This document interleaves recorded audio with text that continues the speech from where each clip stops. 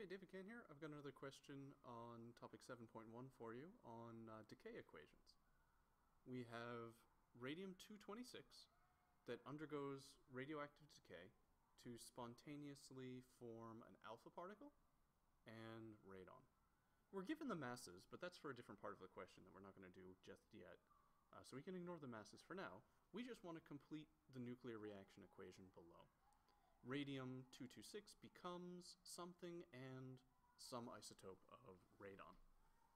Well, they told us what it becomes. It becomes radon and an alpha particle. So the other thing is that alpha particle. There's these blank spaces for us to fill in the properties of these particles.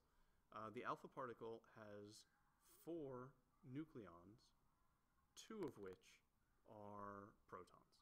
So 2 protons, 2 neutrons for a total of 4 nucleons. So then what does the radon isotope have?